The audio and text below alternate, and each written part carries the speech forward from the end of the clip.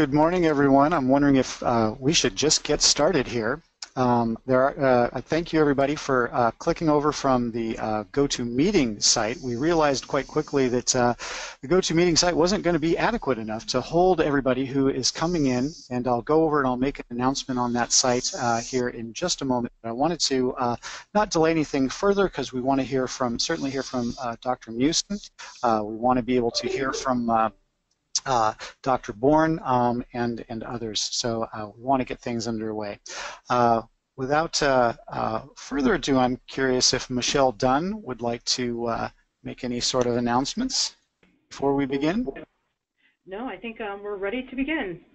Fantastic. So I think we'll just turn things over to Dr. Mark Musen from Stanford University, who's going to be speaking on the introduction to big data and the data life cycle. If Dr. Bourne is available, though, beforehand, perhaps that's how we want to begin? Yep, I'm here.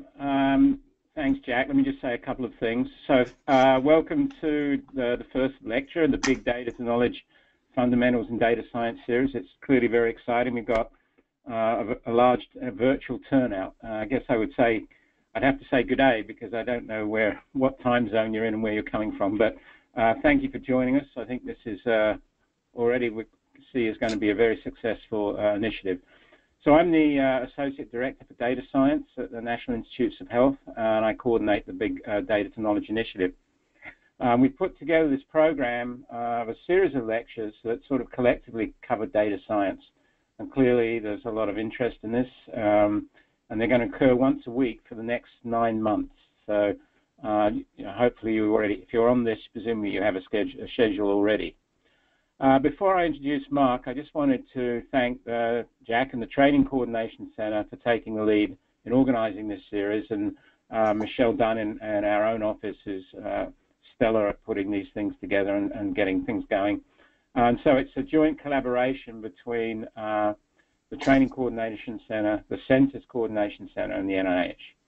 So let me now quickly introduce Mark. I won't give him a long introduction, although he deserves one, but he's the kind of guy who will be happy with a short one.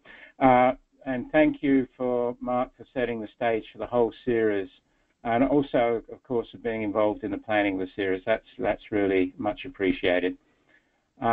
I've known Mark for a long time, and he's done some really stellar work, and I'm not going to go into all of the detail, but let me just quickly say he's currently a Professor of Biomedical Informatics at Stanford, as well as the Director of the Stanford Center for Biomedical Informatics Research.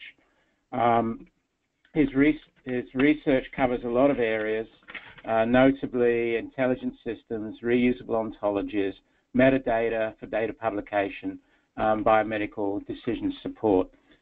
He's been recognized in various ways, including the recipient of the Donald Lindbergh Award for Innovation Informatics from the American Medical Informatics Association, elected to the American College of Medical Informatics and the Association of American Physicians, and is a founding co-editor-in-chief of the journal Applied Ontology.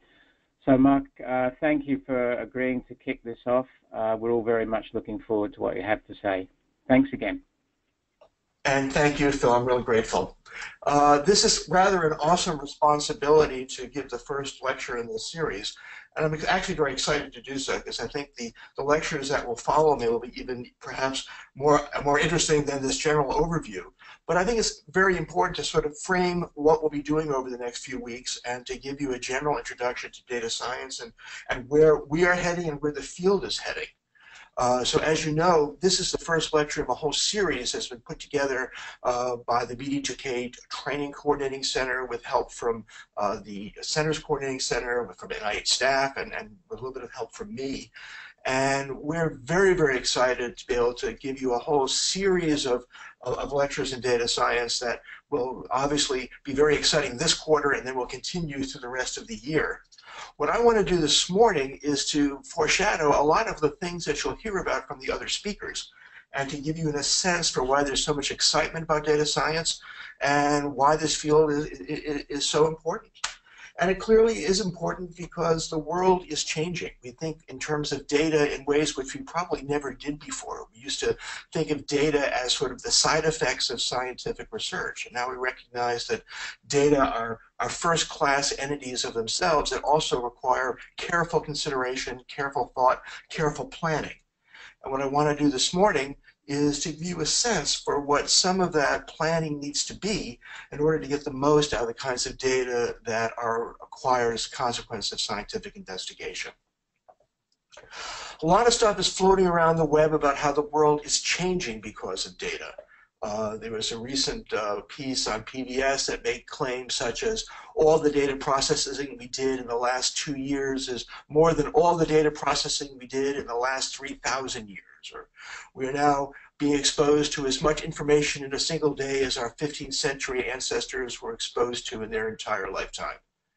And every 2 days, the human race is now generating as much data as were generated from the dawn of humanity through the year of 2003.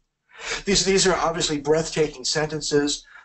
Frankly, no one quite knows where are the data that support these particular sentences, but it gives you a sense for why the world is recognizing that the onslaught of information around us clearly is changing the way we live qualitatively. And in biomedicine, we have the onset of the genomics revolution, which has led to more data than anyone could ever imagine. In clinical medicine, we have the advent of electronic health records, whose data are now being mined in all kinds of ways, and where we recognize that we may not always have the skills that we need in order to appreciate the kinds of information that are coming around us in biomedicine. The term big data, of course, is what's on everyone's lips, and at the same time, it's a word that has a lot of overload, has a lot of associations made with it.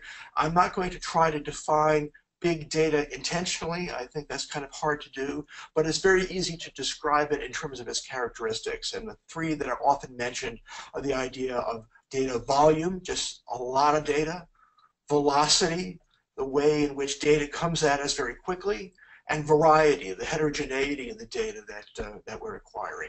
And to that, people will often add the idea that there's a question of veracity. We get lots of data, we don't always know the truth value of the data that we receive. And volume was not what I meant to say here, but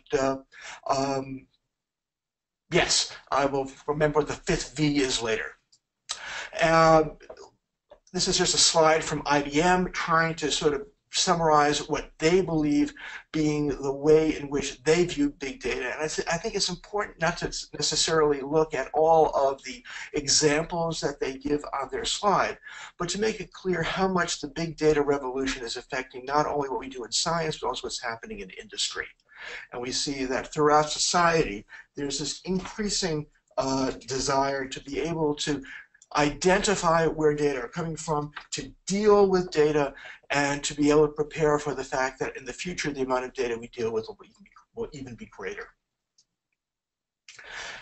And although it's easy to think about big data and emphasize the word big and think about quantitative differences, I think what makes things important in data science is the recognition that data, because of the way they are changing our world, are affecting things qualitatively.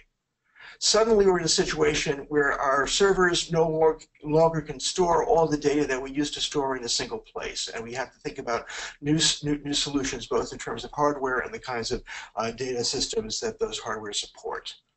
We have to think about new algorithms because we suddenly can't process data in one sitting. We suddenly have to recognize that because of the volume and velocity and everything else about the data, we need to have algorithms that can keep up with them. And probably most important, although not something that gets a lot of press, is that we're moving into an era where we can't get our arms around the data. We can't look at the data. We can't really understand intuitively what the data all mean. And so there's a need to be able to deal with the fact that our cognitive ability is strained, because without the ability to deal with the visualization of data and to get an intuitive understanding of data, we often have to go purely on the basis of our algorithms, which obviously limits our ability to develop intuition about the work that we're doing. This is a slide that was generated by Forrester Research, trying to identify what are all the various technologies that are required to manage the data revolution. I'm not going to go through this slide in detail because, frankly, a lot of the stuff that's on the slide is going to be handled in the talks that you're going to be hearing in this series coming up. But I think what's important to emphasize from this slide is the fact that Forrester believes we've had significant success in a lot of the infrastructure needed to manage big data. And what's interesting is that all of this big success has happened very rapidly, and the time to reach the next phase, whatever that next phase might be in each one of these areas, is not that long. And so as far as the infrastructure is concerned, Forrester would argue that we're making progress. And certainly when it comes to biomedicine, NIH recognized a couple of years ago the importance of addressing the big data challenges that are facing us in biomedicine. And as you know, the creation of the Big Data to Knowledge Initiative and this seminar series, which is part of that initiative, has been a major undertaking on the part of the NIH to be able to move biology and medicine into the next era. And so I think there's a lot of excitement, there's a lot of hype, but there's also a lot of progress that's being made in this area, and that's obviously the important stuff that we'll be talking about in this seminar. What I want to do this morning is to begin with a story. And my story basically is that of a colleague of mine, Pravesh Khatri, who is a faculty member at Stanford and who describes himself as a data parasite. And I think it's important to give you a sense for the kind of work that Pravesh does, because I think it motivates a lot of our concerns about data and the data lifecycle, which I'll be getting to later in the hour. So Pravesh is mainly concerned about functional genomics data. He knows that out there are all kinds of microarray data that can be very useful in understanding how genes get turned on and turned off in response to various biological signals. And he knows that all of the data that correspond to those kinds of experiments that are at least performed in the United States are available through the NCBI's Gene Expression Omnibus, or GEO. Go out to GEO, and in this large database, you'll be able to find information about basically every microarray experiment that's ever been done. And Pravesh goes out to GEO with the express desire to understand what he can learn from the data that have been collected by other investigators and deposited in the GEO data repository. So Khatri basically is building his career about studying other people's data. And basically what that means is looking at the publicly available data that are out there on the web in order to understand what are the different kinds of experimental conditions that investigators are considering, what kind of real-world heterogeneity might enter into their data sets, and recognizing that he can do all this without having to perform his own experiments. So there's really no experimental cost, at least in terms of the initial data collection. He can look at human samples, and he doesn't have to worry about IRB approval because that's already been done. And what Khatri has done is to create a pipeline that allows him to search for data sets in GEO, to look for genomic signals, to confirm those signals in validation data sets, and then to confirm what he sees in those, rather to elucidate those genomic signals in a test set, and then to confirm those signals in validation data sets. And what this allows him to do is to see if he can infer information from existing microarray studies that may not have been considered by the investigators who did those studies in the first place, but where he can make discoveries on the existing data sets without ever having to perform an initial experiment. And sort of the outline of that flow of work is shown on the right-hand side of this slide. And he's demonstrated the value of this approach in a wide range of areas. One that's gotten a lot of press lately is that of diagnosis of sepsis. So sepsis is basically a response to infection in the body that can be very difficult to detect at first. It can be confused with lots of other common kinds of abnormalities that occur in hospitalized patients. Usually it's a response to infection in the blood, but there can be lots of non-infectious causes of inflammation that can look a lot like sepsis as well. And so coming up with this diagnosis is obviously critical, because unless you make this diagnosis and treat the underlying infection, patients die. And what Pravesh has done is to go out to GEO, the Gene Expression Omnibus, looking at functional genomics data with a clinical question. Are there changes in gene expression that can predict the advent of sepsis? And Pravesh has gone out there, found some sample data, some validation data, looking at his initial samples. He had looked at 9 cohorts with 663 samples, identified candidate genes, 82 candidate genes that might be suggestive of the onset of sepsis, and ultimately validated 11 genes which showed to be important both in his test set and his validation set. And when he looks at those genes, he shows really phenomenal ROC curves that show that these genes are very, very sensitive and get turned on when sepsis is imminent. And he can show an effect where with the advent of sepsis, with each passing day, those genes get turned on to even greater degrees. I'm not going to go into the details of Pravesh's numbers, but they're just absolutely exciting because this is a way of trying to identify a new way of diagnosing a medical condition, but purely on the basis of other people's data stored in a public repository.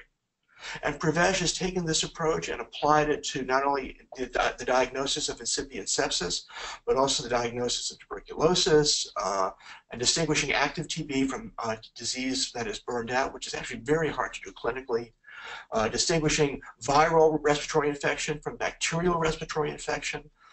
Another very important clinical challenge that usually results in a lot of over-medication of patients with antibiotics that can be avoided if one knows that something is viral from the beginning. He's used the same approach to identify rejection of organ transplants, another difficult diagnostic problem in clinical medicine. All of these challenges are really tough to do clinically, but can be addressed easily by looking at changes in gene expression. And the most exciting thing about this whole adventure that Pravesh has been undergoing is that he's never touched a pipette. He's never had to kill a mouse. He's never actually had to do the experiments that lead to those data because the people who have done the experiments have been very cognizant of what's needed in order to make their data not only valuable for the experiments that they are planning, but also valuable for the future of scientific work. So you can be a data parasite like Pravesh Khatri only if the data that you might want to find are in some public repository, that are findable through some sort of a search facility, that you can find in some standard format that you can parse and compute with. And most important, if the data themselves are self-describing so that you know how to make sense of the data. They're not just a bunch of columns of information, but rather they actually can describe themselves. You understand what the columns mean, and you can make sense of those columns. And that the product of careful planning, organization, and stewardship, and they're basically created in a way where the data themselves are intended to be reused and to outlive the experiment for which they were collected. And I guess that's the key thing. Because in the old school of thought, we might think of data as being the side effects of our experiment. We publish our paper, and the paper that we publish is a result of our research. And I think currently the tide is shifting, and we're thinking about the data themselves as being the output of our investigation. And we think about data as having a life cycle. A life cycle that starts with the idea of planning what we're going to do with the data, collecting the data, performing quality assurance on the data, describing those data so that we understand what the data are about, preserving them in an archive, making sure that it's possible for other people to discover those data, to integrate those data with other data that they might have available, to perform new kinds of analyses that might lead to new insights, that might cause us to do new kinds of experiments, which themselves will require us to begin this life cycle again, to plan experiments, to collect data, to perform QA, and so on. We've moved into a world basically where the experiment begins not with the definition of the protocol that we're going to follow as much as the definition of the plan for data management that will be necessary in order to perform the protocol and make sure that the data themselves outlive the experiment that we're planning. And so what I want to do is sort of allow us to follow this data life cycle and get a sense of what these various steps are, emphasizing that each one of these steps is going to be the subject of a talk you'll hear about later in this colloquium series. Let me start by saying that one begins with plans. And the plans, the data management plans that guide our work basically are required now by almost every funding agency because of executive orders. At the NIH, if you have a project that involves more than $500,000 of direct costs every year, you must have a data management plan. If you deal with genomic or sequence data, then you must have a data management plan. And frankly, if you're smart, you're going to have a data management plan. Because the data management plans save lots of time and effort down the road by making sure we know what we're going to do with the data when we get them. Most important, they enhance the durability and the long-term value of the data so that investigators like Pravesh can find these data later and identify even new kinds of inferences that can come from those data. As I said, they're required by sponsors. Unfortunately, although the data plans are required, they're almost never reviewed as a consequence of peer review, at least at this point. That may change. But right now, the requirement is that the data plan exists, not necessarily that it satisfies the criteria of peer review. But it's there, and frankly, in the best projects, the data plan is not created once at the start, but rather is revisited and updated throughout the project so that we can make sure that we're dealing with data appropriately.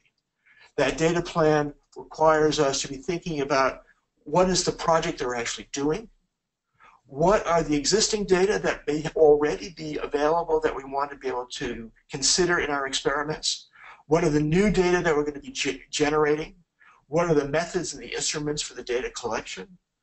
If we collect the data, how do we organize them? What is the data storage format? What are the structures? What is the mechanism by which we're going to store the data?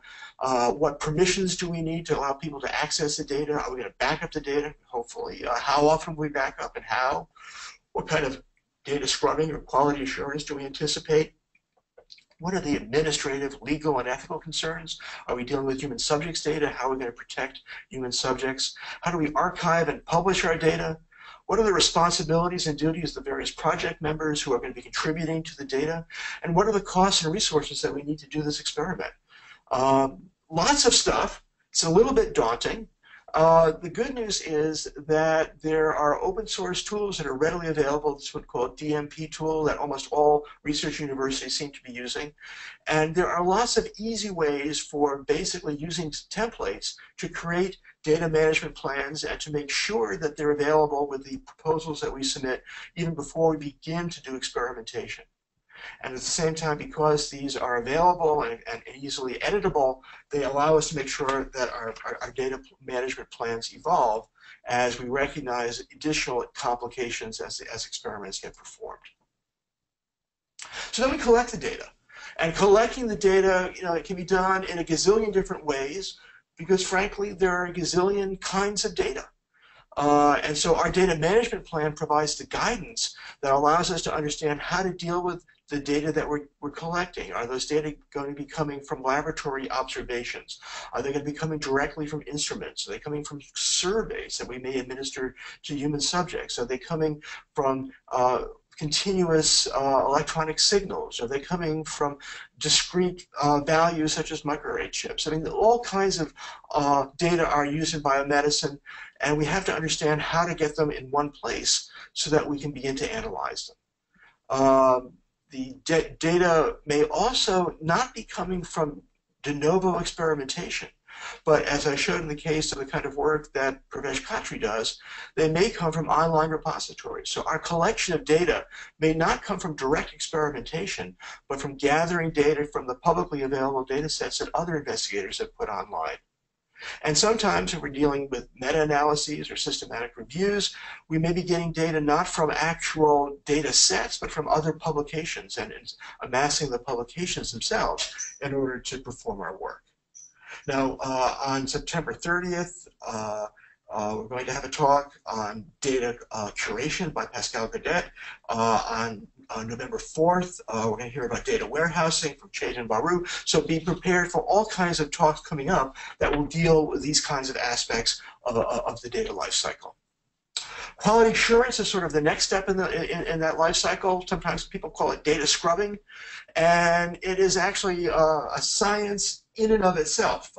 Joe Picone will give a talk on this on December 2nd.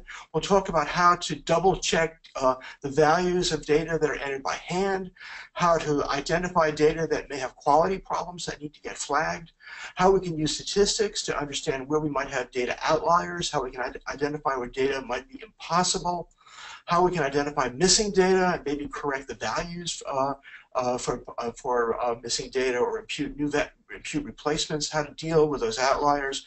Basically, there's a whole science, if you will, to dealing with the fact that our data are usually full of errors. And before we actually make data publicly available and apply our own investigative techniques to those data, there are things that we need to do in order to make sure that the data are going to meet our expectations and be reliable for our own use. So we plan our data overall, our data management overall. We collect the data, we perform quality assurance and scrubbing. And then we're in a situation where we need to describe the data. So we can't just have data and stick it in a drawer. We have to be able to recognize that we need metadata. And as Jason Scott says, metadata is a love note to the future. It's our ability to describe data so that down the road we can figure out what we did, and we can make sure that other people who may want to think about data or think about our data know what is in the data and how to make sense of those data. So metadata describe lots and lots of different things. They describe the digital context. So what are the actual properties of the files themselves that store the data? They provide a mechanism for clarifying who are the investigators and who are the stakeholders who care about this data. What is the scientific context? So basically, why was the experiment done? What were the data that were actually collected? What were the methods that were applied? What instruments were used to acquire the data? Not only the kind of instrument, but actually what the physical instrument. What actual serial number was used? What was the serial number of the instrument used? When and where were the data collected? And basically, what are the parameters of the data? Lots of stuff. I should mention that this list of metadata attributes comes from the Data 1 primer on data management, which I think is great. I'll give that as a reference at the end of this talk. And also let you know that on October 21st, Susanna Sansoni from Oxford is going to give a talk on metadata and metadata standards, and I think that talk will really be very, very helpful. Now, I mentioned that not only do we want to understand the experiment in the metadata, we want to understand the parameters of the data. That may seem pretty trivial, but in fact, there's lots of evidence that shows that when we don't do that, we get into really big trouble. We certainly have good examples where we have trouble making sense of biomedical data. I think one of the best anecdotes is what happened in 1998 when we sent the Mars Climate Orbiter to Mars. It's a great anecdote. It's actually an unfortunate anecdote because it really was a $328 million disaster. As those of you who may remember this adventure, the manufacturers of the satellite did their work correctly and followed the specifications and managed all their data using the metric system. But when NASA sent data up to the Mars Climate Orbiter, those data were sent in the English system. And suddenly getting data in foot-pounds was something that really threw off the satellite, and it crashed into the Martian surface. And the idea that NASA would not recognize that there needed to be unit conversion was obviously rather embarrassing, and probably provides one of the best examples of why not only does our metadata need to describe what experiments we did, but also provide the data-specific information that allows us to understand what it is that how our data are actually represented and what those various units are. So the metadata about the parameters will include how each parameter is measured or produced, what its units of measure are, the formats used in the data set, the precision, accuracy, and uncertainty with which the data values are represented, definitions of any codes that are used, what kinds of quality assurance was performed on the data, known problems that can limit the data use, and how to cite the data set. These are all things, of course, that we would like our metadata to say, and I guess one thing that I should be making very clear is that we usually don't have metadata that describe information at any of this level of detail. And of course, one of the goals of research in data science is to make it easier and better for us to be able to make sure that our data are described at the right level of detail. So if we go to the Gene Expression Omnibus, this is the place where we store all of the DNA microarray data that, for example, Pradesh Kantri accesses. one of the things that is very clear is that there is a template for how data in geo need to be represented in the database. And this isn't just any old template created by NCBI. Basically, the framework for representing gene expression data in geo stems from a description that is now almost 16 years old, called the Minimum Information Standard about a Microarray Experiment, or MIAMI. And MIAMI basically represents the work of a community of investigators who got together and recognized that people were storing microarray data online, but they were doing it in a rather ad hoc fashion, and it was often impossible to look at the online data and understand how to make sense of the data that were stored there. And the community said, look, we're not waiting for some publisher or some sponsor to force this on us.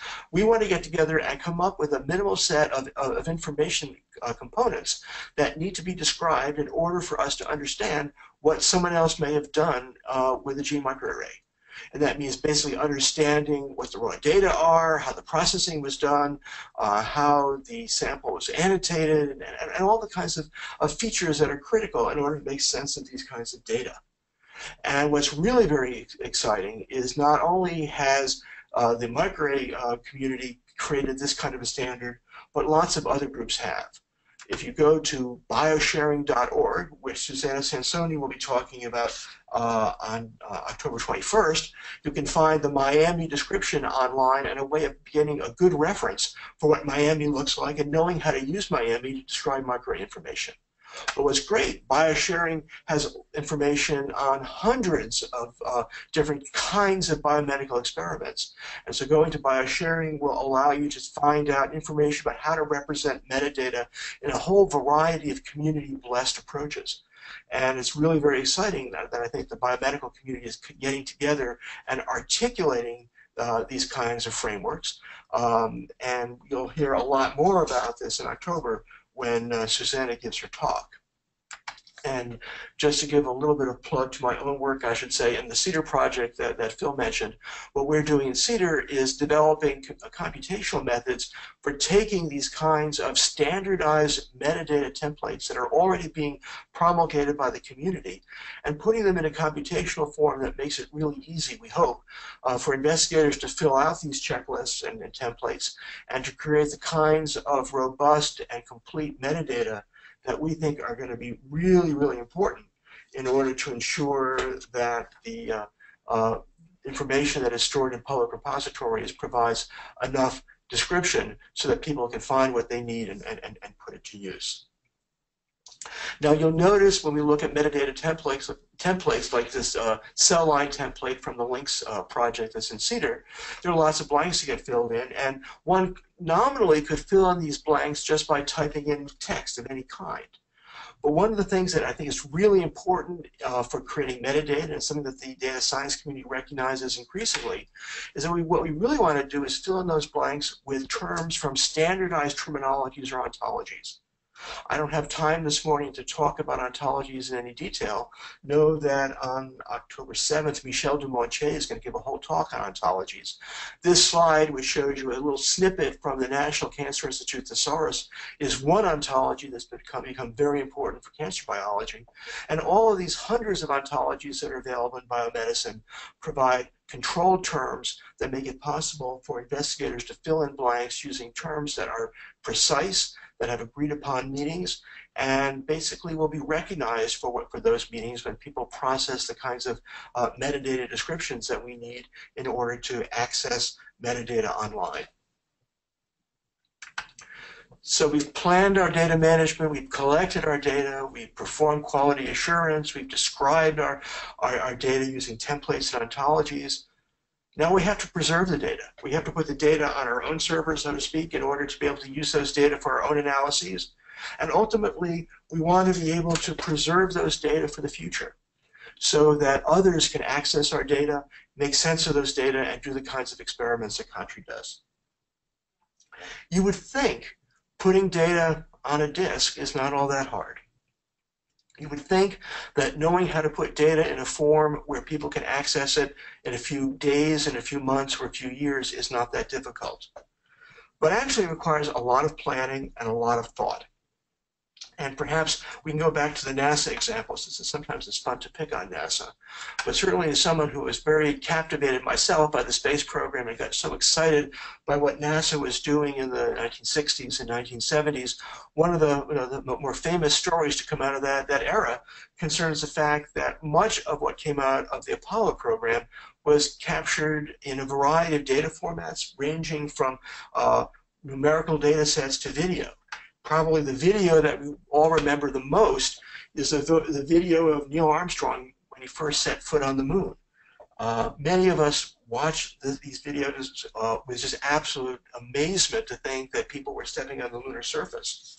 What was interesting is that around 2006, there was suddenly a recognition that when you look at the still photos of people in mission control watching the astronauts on the lunar surface, at least the Apollo 11 mission, the videos weren't nearly this grainy and weren't nearly this bad.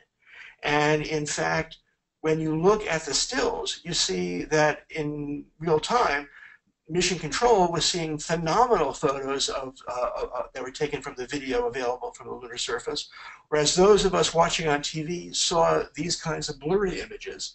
And there was a great revelation that took place in Australia, where the original signals from the moon were collected in the Apollo 11 mission. And this article, which appeared in the Sydney Morning Herald on October 7, 2006, describes what was presented as one giant blunder for mankind. Because basically what happened in 1969 was that the really high density video image that came from the lunar surface was stored in a particular format that got saved on magnetic tape.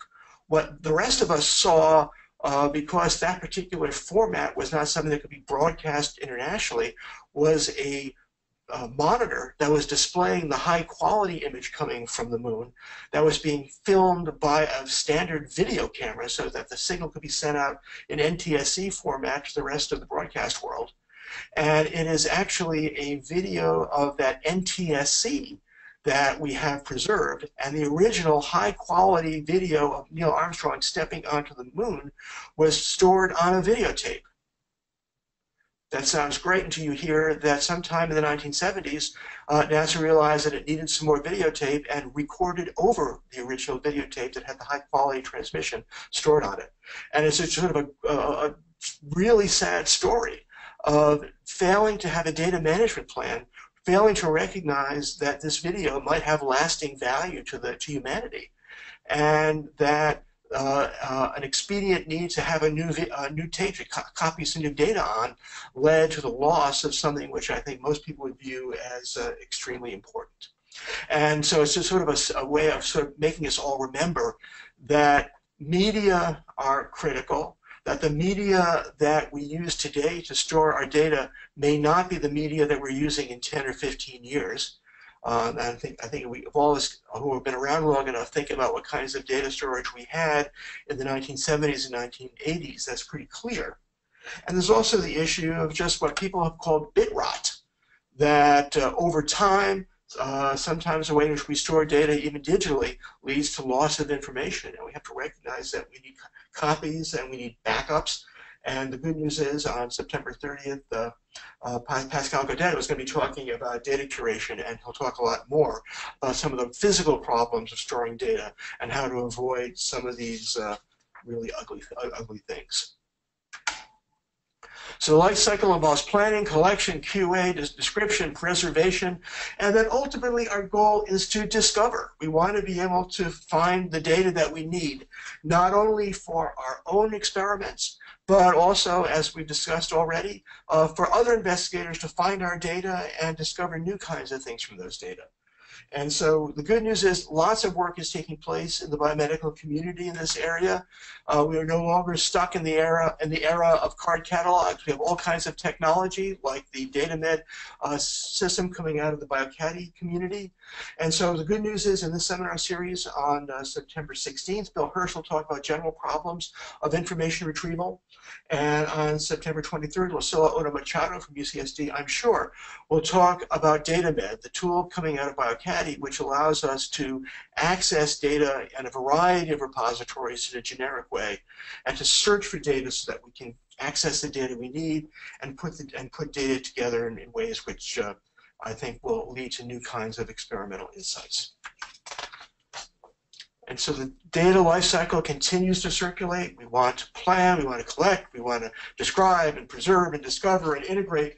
And frankly, we're in a stage where we are recognizing that this lifecycle just circulates over and over and over again as data become available online, and we can experiment with this data. And again, without even picking up a pipette, we can learn new things about biomedicine. And I think that the buzzword that is now permeating the community that you'll hear a lot about in upcoming talks is this notion of making data fair. The idea of that data should be findable, that it should be accessible, interoperable, and reusable. These terms came out of a workshop that took place in the Netherlands a couple of years ago, and now they're being adopted widely in the Elixir community in Europe, in the VD2K community in the United States. And this notion of fair data, where it's possible to find data that may have been created by other investigators, where the data are accessible because they're stored in formats that we understand, that we can parse, and that we can interpret, that they're interoperable because we can relate our data to the data that we have available online and make sense of a variety of data sets, and reuse those data to create new insights, to identify, as Khatri did, a genomic signature for sepsis or a genomic signature for active TB. These are the kinds of experiments and the kinds of insights that are going to come from the data that we have online, and frankly are going to increase the effectiveness of the biomedical enterprise by orders of magnitude. Because not only will we have the insights that come from the initial experiments, but we're going to be able to have tons of investigators who will be looking at existing data sets and coming up with insights that were just impossible to make at the time that the data were originally collected, either because the original investigators never thought of it, or because in retrospect we understand more about the world than we may have understood previously, and allow us to think about new kinds of analyses we can perform and new kinds of investigations. That's why now, 40, 50 years later, NASA is working really hard to figure out how it can try to recover many of the data sets that were created during the 1960s and stored on media that can no longer be read because the kinds of machines that read them no longer exist. Because now that we understand all that we've learned over the past 40 years, we want to go back to those data and reinterpret them. And that's exactly what's going to be happening in biomedicine as we try to go to old data sets that are available in the repositories that we manage throughout the biomedical enterprise and start interpreting those data anew in terms of all the things that we'll learn in the interim. That's a very exciting part, and that's one of the reasons that having fair data is so important to us. There's also, if you will, a dark side that makes fair data just as important, and that is the increasing mistrust that people have had in science. People may remember the famous Economist front page article that occurred about 2 or 3 years ago discussing the problems that scientists have in being able to reproduce.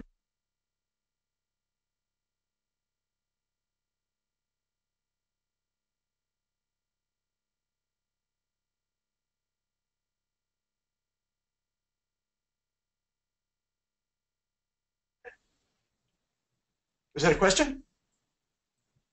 Okay. Relating how Amgen tried really hard to reproduce the findings in 63 landmark papers in cancer biology and claimed that they could only do so in about 6 of them. Where Bayer tried to reproduce 67 preclinical studies and said they were successful in validating the results in only 25%. The notion that many of these landmark studies that ultimately may have been difficult to reproduce spawned entire fields of investigation with no one bothering to confirm the initial results but taking them for granted and trying to do new experiments that basically allegedly would build on those irreproducible results. And frankly, as many of us know, it is the non-reproducible studies that are more likely to get published in the journals that have the highest impact factors, because often those non-reproducible studies frankly, have the most exciting results, even though it may be often difficult in some cases to reproduce. And of course, this is a problem that's gotten a lot of hand-wringing. Lots of people talk about it. It has lots of causes. And some of them are pretty trivial. Sometimes there's not enough statistical power in the study. Sometimes there's an art form in conducting the experiments, and the metadata themselves don't capture all that information. There's often an eagerness to publish early or frankly prematurely. Rarely there's fraud.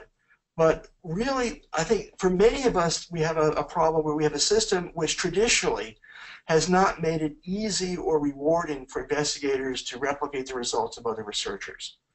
And we have a culture that is only now recognizing the importance of data preservation, description, and re-exploration. But as we pay more attention to the data lifecycle, as we think about how we can use other people's data, how we can learn from other people's data, why it's important to revalidate other people's data, I honestly believe that the world is going to change. And at a minimum, we're going to see science moving to a situation where we have even more open online access to experimental data sets, where there's an emphasis on annotation of online data sets with adequate metadata, that not only will we be trying to have the minimal information about data available online, but I think ultimately we're going to see so much high-quality metadata online that the online data may well be just as useful as the journal publication in understanding what scientists have done and how to make sense of their work. There's increasing emphasis on the use of ontologies to be able to annotate metadata in a reproducible way.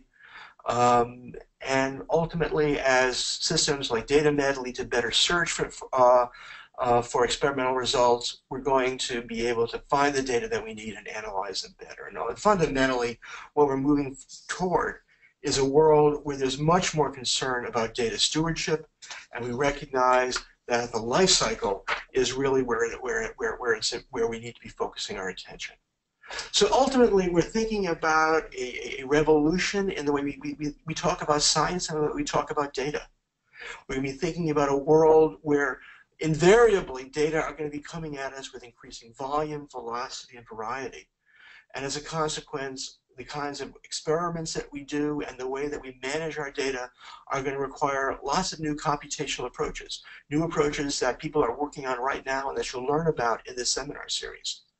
We're recognizing that because data need to be validated and reinterpreted and re-explored, investigators will no longer think of data as the side effect or the end product that allows them to come up with the real result of the research, the scientific paper, but rather to treat the data as the actual purpose of the work, and the data as the endpoint that is complemented by the scientific paper, but that also is going to provide the basis for future experimentation by a whole cadre of investigators who may not even have been born yet.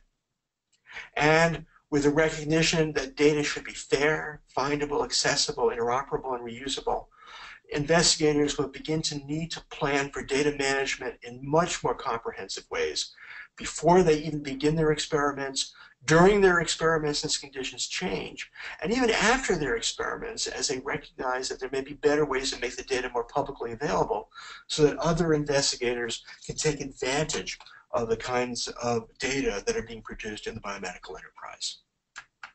So there's a life cycle that I've mentioned, and if you think about the life cycle, not only does this provide a good framework for thinking about how data are collected and managed and used and discovered and used to form the basis of new experimentation, but basically I think captures all of the main high points of data science that you'll hear about in this lecture series.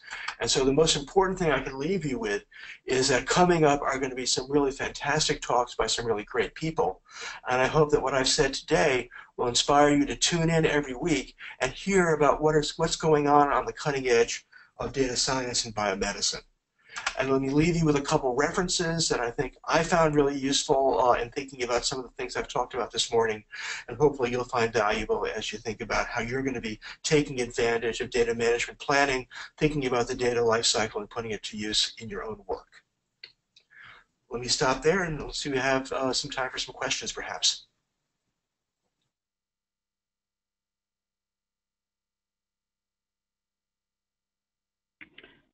So thank you, Mark. This is wonderful. You gave a great overview of what we will see coming up, and I know I, for one, am really looking forward to this. I think if there are any questions, we need to have them by the chat because everyone logged on in the silent mode. So if you do have a question, please just write it in the chat box on the right-hand side of the control panel, or on your control panel, wherever it is. And Dr. Musen might have a time for to take a couple of questions.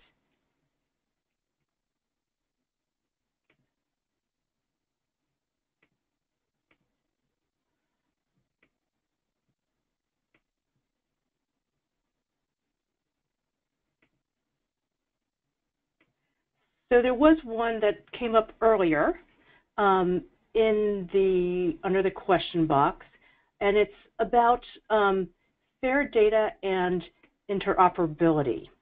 And it says, given the challenges with legacy data interoperability, for example, electronic health record limitations as far as exchanging data, will this lecture or future lecture discuss, or can you discuss, how to reconcile the need for open fair data and the underlying interoperability challenges?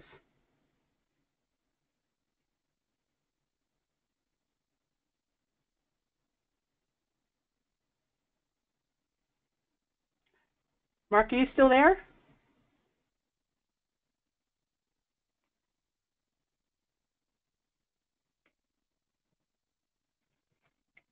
Did I get muted? I think you did get muted for a bit. Am I back? You are back now, though, Mark. Okay, I won't take it personally. That was a great question, and it's more than I can answer in a couple of minutes, but I think there are problems that you point out because the way that we do experiments change over time. Sometimes, I mean, we talk about microdata being re-examined. Well, obviously, the kinds of chips that people use change over time, and being able to go back and make sense of some of the very oldest technology is always challenging. A lot of the challenges occur because the way we think about the world changes. So I mentioned ontologies as being an important way to allow for interoperability among heterogeneous data sets. But our ontologies themselves change over time. We know, for example, that data that were analyzed with old versions of the gene ontology will give results that are different from data that are analyzed with new versions of the gene ontology.